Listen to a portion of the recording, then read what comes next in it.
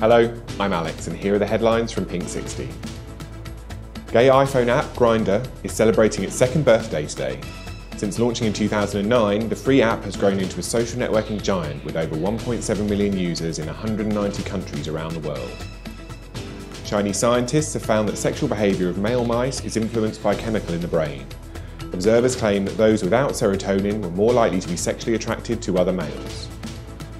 A project to help asylum seekers persecuted because of their sexuality has been launched in Canada.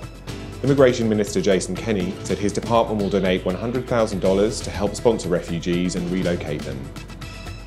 The number of annual new HIV cases in the UK has risen by 70% in the past decade. The Health Protection Agency say the largest new rates are seen with gay men in London and Brighton.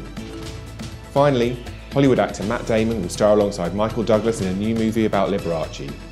Damon will be the lover of Douglas, who plays the eccentric musician in a forthcoming biopic. That's all for today. Join us again tomorrow.